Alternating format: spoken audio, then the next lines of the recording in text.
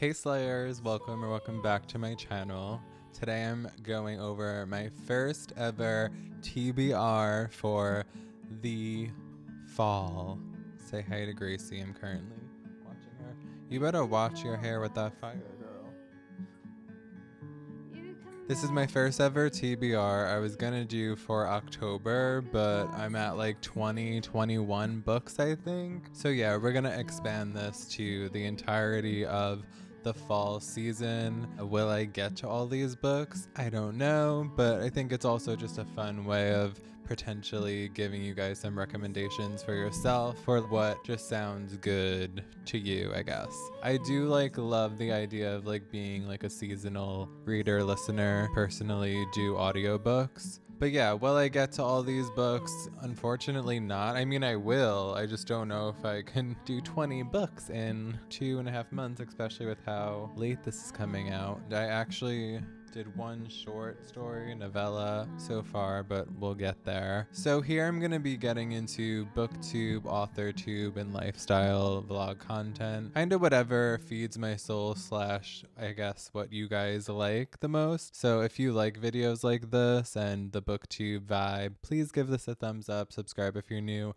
comment below. So I actually have the book set up in different categories so you guys can search through this video yourself if you don't want to hear all the recs, I guess, which you're lost, but whatever. So I have Buffy verse, Buffy the Vampire Slayer. If you know me, you know the show Buffy isn't just my favorite show, it's made me who I am today, creatively. The book that I'm writing is heavily inspired by Buffy, but don't worry, I only have 3 Buffy verse books. So the categories I have is the Buffy verse, witches, vampires, forces of darkness, aka ghost, demon vibe, and then romance, and I have one self-help book at the end. I'm gonna put that one there. Okay, so I'll start with the Buffy verse, but what's kind of cool about these 3 books is you do not have to watch the show at all if you're just looking for a witch, vampire, or slayer type of vibe. These are 2 prequels and then one is post the show, but you don't really need to know the show. And I also think it could be a fun way to get into Buffy even. Of course, too, these aren't canon to the show. It's kind of fan fiction, I guess.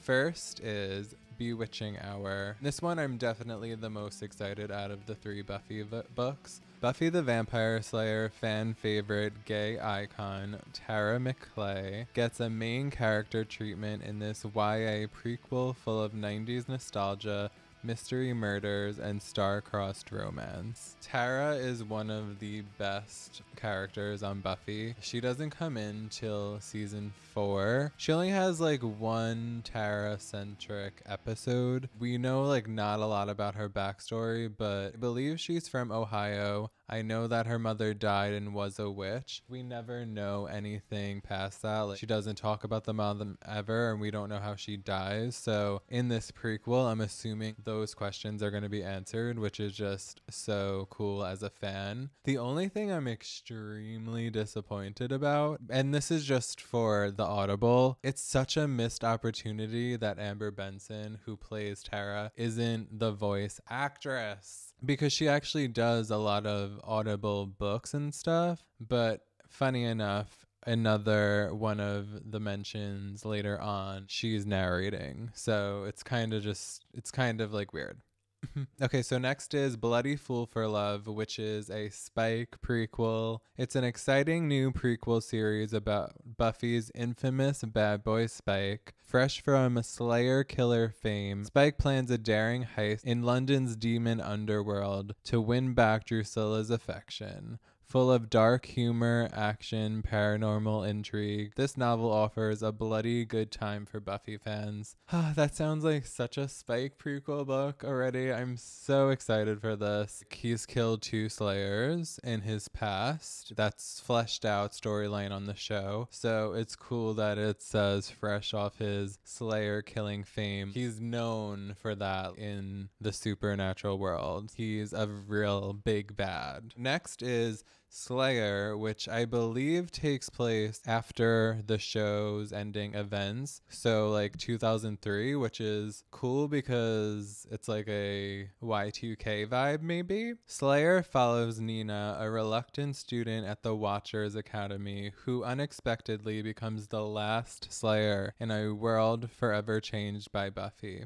As she grapples with her new powers, Nina must confront dark forces, a shadowy figure haunting her dreams, and protect those she loves from looming danger. This thrilling spin-off blends action, supernatural intrigue, and a fresh take on the Buffyverse. So this is really cool that the concept basically is she's the last Slayer to be called ever, I guess. Very intrigued to find out what that means. Is that true? Is she really the last Slayer being called? Because what's gonna happen when they're all dead? Next up is Witches, which I shockingly only have 2 book recommendations. Shocked. I thought I was gonna have the most witchiness. Okay, I totally just thought of another book that's been on my TBR that I don't have written down that is a witchy book that I must read soon. But Company of Witches, I feel like we see that around a lot. I've forever seen that on like my Instagram promotion, like going through, like swiping through stories. This would always pop up as Gilmore Girls meets Practical Magic, and I'm basically sold just from that, obviously. I don't know anything about that book other than the Gilmore Girls description, and that's all I need. Like, I just go based off vibes. I low-key go based off the book cover. I think book covers are so important. I do judge a book by its cover. Next is The Rewitched. This one came out recently. It's a thrilling paranormal romance where witches must fight to reclaim their power while navigating love, betrayal, and magic. This one, I believe, doesn't have an audiobook, so I'm going to attempt to get a physical copy. I'm gonna make a vlog going to the library, and this is on my list of physical books that I'm gonna be getting, mostly due to it not being audible. I really hope I get around to it. Again, I love the cover of this one, and she will be read. I just don't know when exactly. Next was a recommendation I found from Darling Desi on YouTube. Obsessed with her. I just literally discovered her. Slewfoot? I don't know if I'm saying that right. It's a dark, atmospheric folk horror set in the 1600s New England, where a widow must confront ancient evil and reclaim her life. To be honest, and I feel like this is an unpopular opinion, but I don't really like period pieces. I don't like watching period pieces. I don't know how I'm gonna feel in the sense of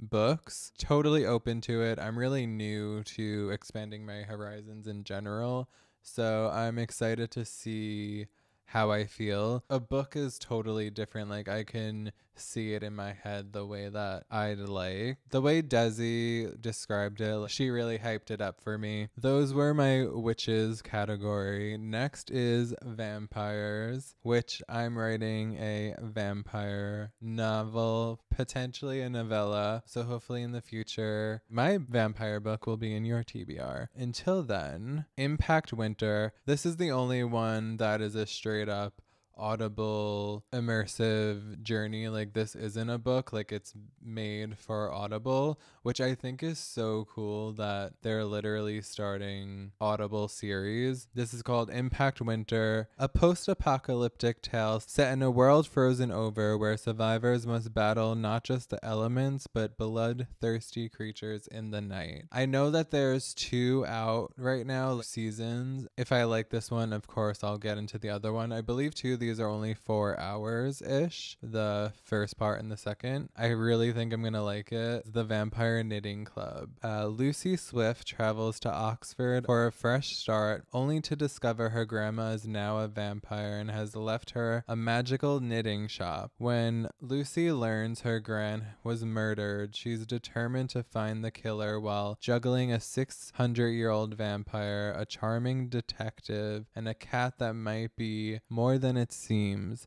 This cozy mystery is full of quirky characters, paranormal intrigue, and plenty of yarn. So yeah, it sounds kind of weird, but I think I'm gonna really like it. So this next vampire book is actually gonna become a series, which I'm super excited. I don't have the description because I want to go into this one completely blind. And realistically, the title kind of just gives an overall feel of what you're getting. It is the Southern Book Club Guide to Slaying Vampires, period. Being Southern and vampire slaying vibes, it's making me think of True Blood, but I don't think it'll be like as like spicy. I don't know. Oh shit, it's coming to HBO.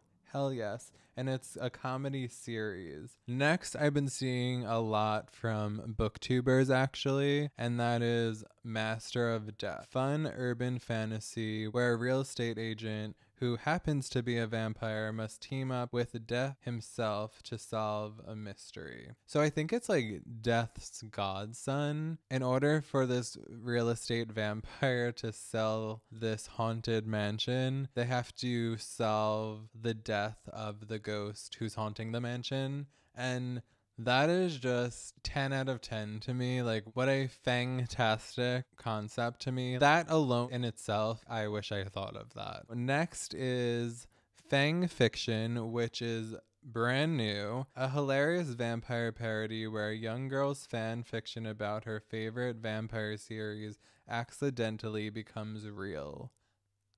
I heard there's a lot of pop culture-ness in this, and this is the book that is read by Amber Benson, who is Tara and Buffy. I'm super excited about that too. I don't know how I'm gonna get through all these like in this one freaking season. Like, who do I think I am? But yeah, I think that one's a very silly, goofy one, so it might not be your vibe, or it may. The next section is Forces of Darkness, Ghost, Demons, etc. Okay, next I actually read already. Well, listen to. It came free with Audible, and that is The Halloween Tree. It's a kid's book, and I found out there's a movie, and honestly, I had trouble like paying attention. I think I guess wasn't into it because as like a children's book, like I feel like it should have been easy to follow, but for some reason it wasn't for me. I definitely want to watch the movie, even though I wasn't really crazy about the book. I just want to like fully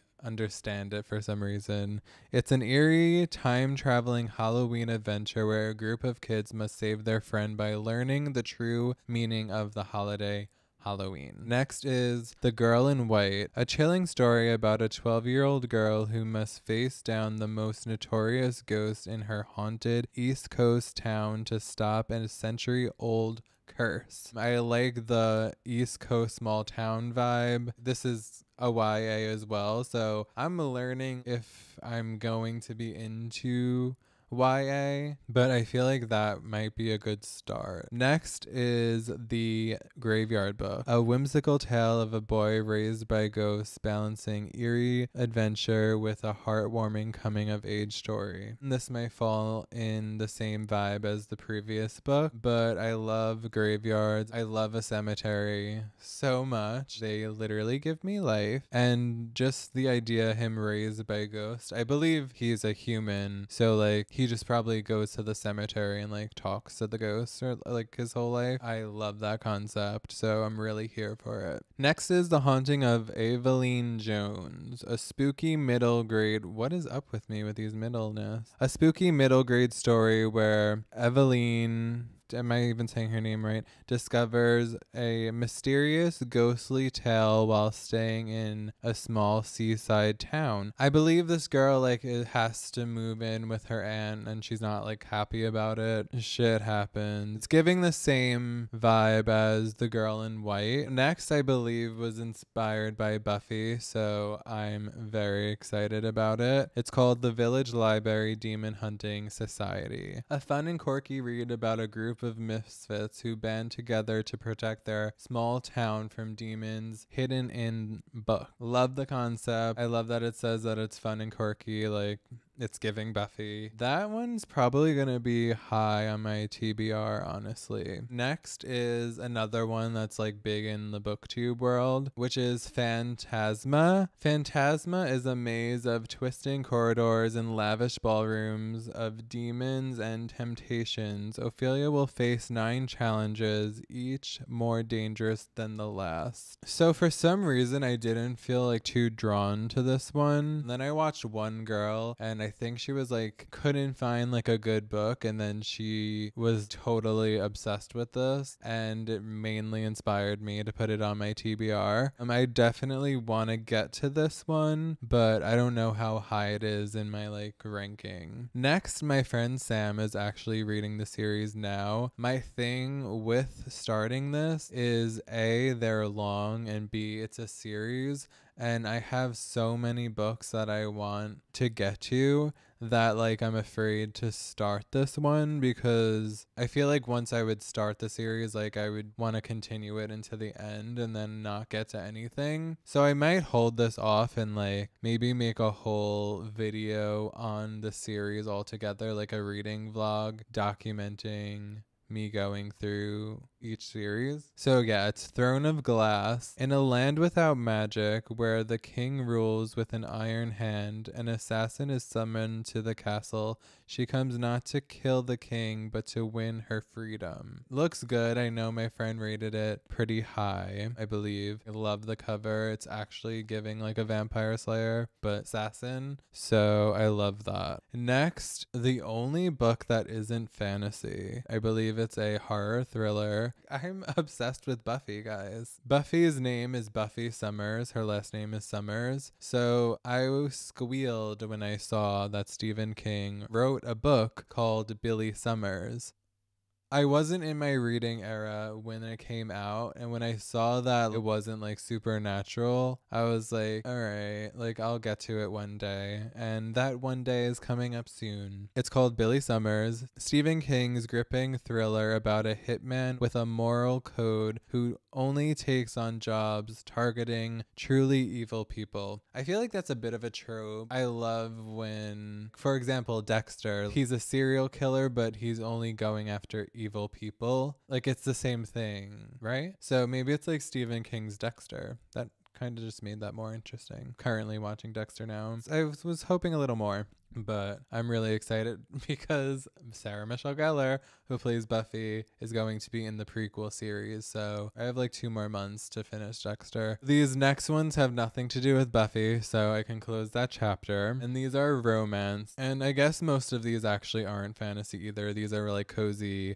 fall romance vibes. But the first one is fantasy, and it's called Spookily Yours, a paranormal romance set in a haunted inn where a ghostly presence helps 2 people find love. I love an inn, a ghostly inn. Like, yes, sign me up, period. That's all I have to say. Next is Fall for Him, which I believe is about 2 gay guys. So this is a gay love story. It's actually the only gay book. Love if you guys could give me some recommendations on male gay romances. I just recently listened to They Both Die at the End. I'd love a less morbid gay romance. Fine with cheesy, but a lot of them just seem straight up not good, which is unfortunate. Okay, so this is Fall for Him. This autumnal love story explores the deep connection between 2 souls as they navigate the complexities of life, love, and letting go. I believe this is enemies to lovers. We love that trope. And yeah, I'm really excited about that. I'm gonna speed this up because my camera's dying and I'm really taking so much longer than I expected. The next, I believe, came out this year, which is super popular right now, and this is high on the TBR because I feel like it has to be in October when I listen to this. I believe it's set in October, and that is called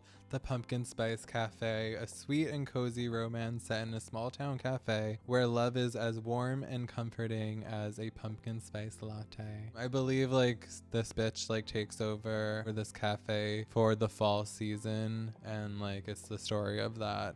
Hey guys, sorry about the switch up in quality. My camera died, so I could set up the microphone, but we're just gonna bang this romance section out, you feel? Okay, 3 more to go. 2 more lovey, 1 self-help. This one is very high on my TBR.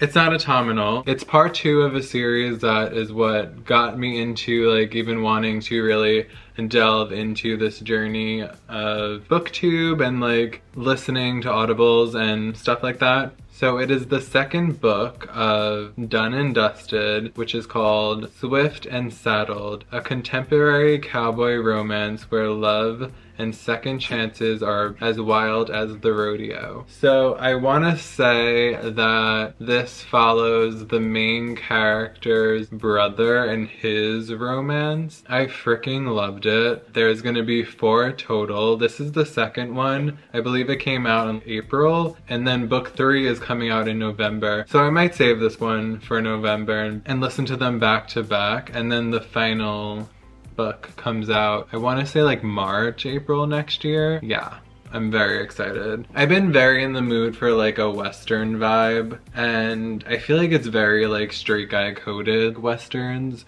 So to have like a small town Western-y romance, I'm loving it, honestly. I can't even believe it's taken me this long to get to it, but just life has been lifing. So the final book in my romance category is The Boyfriend. A romance where a fake boyfriend scheme quickly turns into something deep and more real than either party anticipated, which is definitely like a typical trope, I would say, but one that I enjoy. The last is The Self-Help, and I have a podcast with my friend Lex and co-host Young Millennials. Check us out. You can listen to us or watch us on our YouTube channel. We're doing like a monthly book club as of now. Over there, we're gonna be focused on like non-fiction, self-help, motivational type of books, because I feel like that's good for like a podcast discussion and stuff like that. This one I'm very excited for. It's called Attached, a psychological deep dive into attachment theory and how understanding your attachment style can transform relationships. I think specifically romance, but probably relationships in general. I feel like I probably suffer with some attachment in that sense. Yeah, I'm very excited to see what this book has to fucking say to me. So yeah. Alright guys, that was my first TBR. My next TBR video, I'm thinking I would like to do more like monthly. So probably starting in January. I do have some like Christmas books that are on my TBR that maybe I'll just do like a Christmas TBR section of like a future vlog or whatever. Yeah, if you like this video, please give it a thumbs up. Subscribe if you're new. I will see you guys in a new video very soon. It's been